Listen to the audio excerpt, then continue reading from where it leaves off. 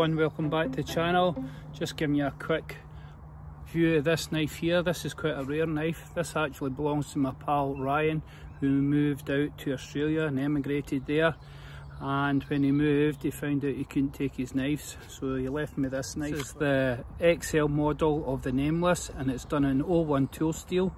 You can see the logo here just underneath my finger, and it's got bright green liners on it, and look how thick that handle is. Really good fistful here in the hand, and as a fighting knife it'd be absolutely brilliant. As look at this grip, it's absolutely fantastic for punching. It's absolutely solid in the hand, very manoeuvrable.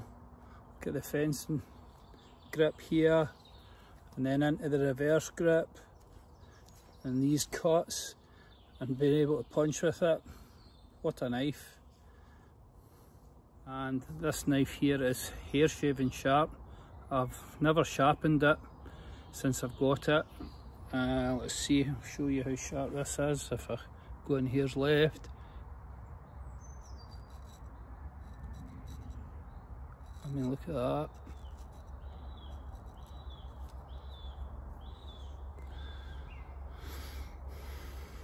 Brilliant neck knife this, and it holds an edge phenomenally. And that's never been sharpened, and it's a couple of years old now, and it still holds its edge. Brilliant knife. I've actually got the same knife but smaller, with a orange G10 handle slabs on mine's. Mine's is made in B-cut. But I really do like this 01 tool steel model. Look at this. Look at that convex edge. And it's absolutely phenomenal at doing feather sticks. Look at these sort of feather sticks. Absolutely brilliant. So if you've got the patience, you can make the trumpet rolls as small as you like, just using the front inch of the blade. Brilliant knife for firecraft. There you can see the logo,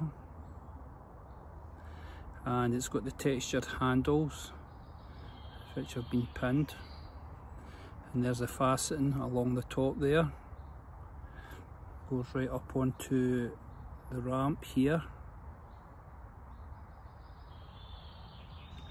and it's got an oxide coated blade to help protect it from oxidizing.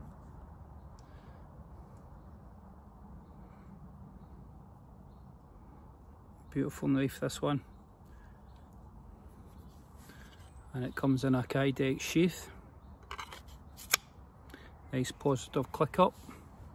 So this is quite a rare knife, as I said. I don't think he's done too many of these. I thought I'd just give you a quick view of my mate Ryan's knife that he gave to me before he left for Australia. Right, I'll catch you all in my next video. Cheers.